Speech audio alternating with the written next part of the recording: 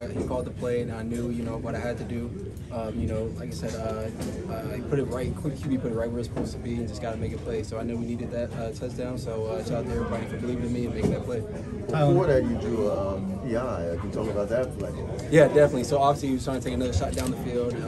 Like I said, when you hear those opportunities, you got to lock in, especially at the receiver position. With Monk being an OC, he loves throwing the ball down the field. So you got to take advantage of those opportunities. So seeing the ball, I was obviously trying to make a play on it, and got the PI on it. No secret, there's a lot of competition in that last varsity spot. You were making a lot of plays. What do you think is making it different for you this year? It seems like yeah, definitely. I think just me just trying to actually just locking in.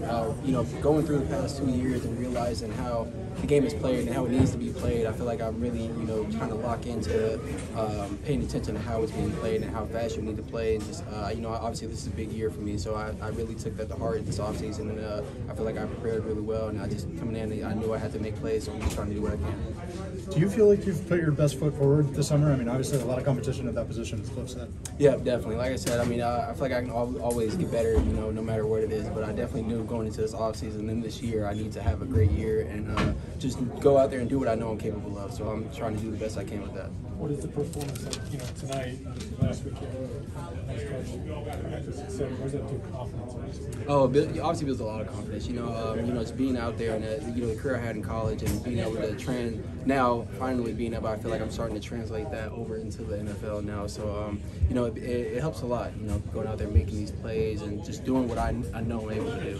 What adjustments did you need preparing for the season to get you, like you said, ready to showcase more of what you need to showcase? Yeah, I think I really attacked the offseason differently than what I'm used to doing. I feel like I got a new trainer. I really took it a lot more seriously and knew going into it just the year I needed to have and what I knew I could do. So I think that was the biggest thing for me, and just always, just taking advantage of the opportunities when they're given to me.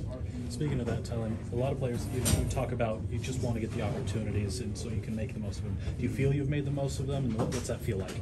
Yeah, definitely. I feel like I've taken advantage of the few opportunities that I've gotten so far. Obviously, I think there were more that I could have, capitalized on, but I'm trying to do the best what I can with the opportunities that are given to me, like I was saying. So I feel like I'm trying to do the best I can. Tylan, any relief in not having to answer questions about the streak anymore? Yeah, no, for sure. Happy that's over. But shout out to them. They played a great game. I feel like we went out there, we fought.